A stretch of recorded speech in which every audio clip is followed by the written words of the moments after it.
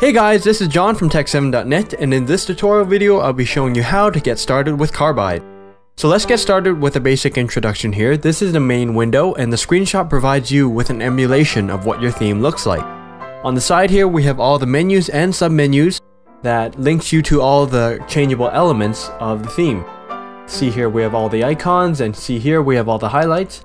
Alternatively, you can click on various elements on the screenshot itself and it will take you to the submenu.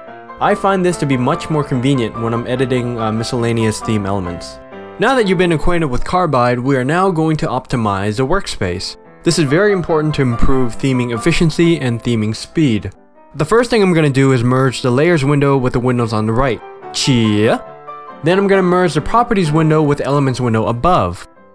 The other windows are miscellaneous and you don't really need them, but you can't really get rid of them. Sort of like Tails from the Sonic the Hedgehog games. This is actually the workspace layout I've been using since I've been theming seriously, and I have noticed a vast improvement in my theming efficiency.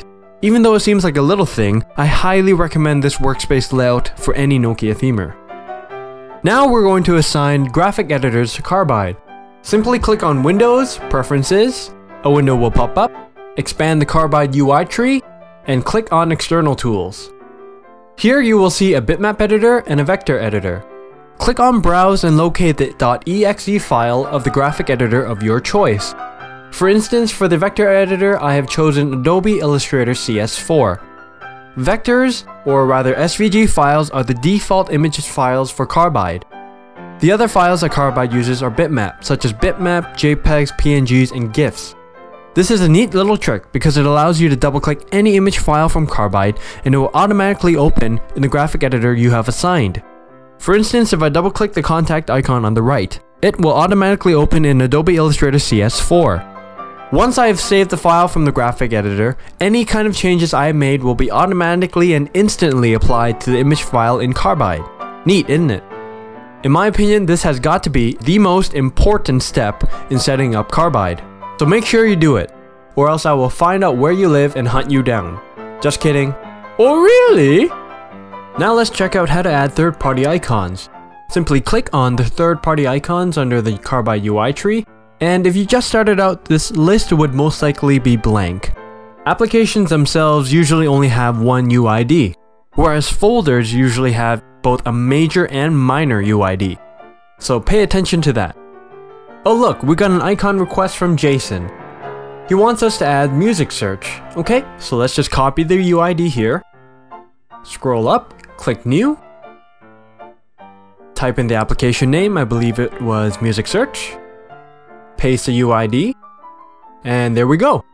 Now it's just been added to the list.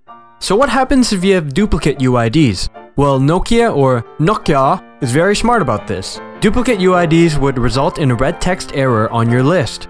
This is very bad because duplicate UIDs would result in your theme not being able to export or render, which will mean no one will be able to install and enjoy your beautiful work. It is very important that you make sure that you don't have any duplicate UIDs. This is to ensure a smooth theme packaging process. Okay, let's add the icon. When you add an icon via UID, it will show up in the icon list as a blank icon. Now you can either drag and drop an icon from a folder, an existing icon, or even an icon from another project. Like here we have the handy shopper icon from another theme I have made. I can just double click and the icon will appear. Well, that's it for part 1 of getting started with Carbide. I hope you guys liked this tutorial. This is John from tehkseven.net and I'll see you guys next time for part 2. Bye!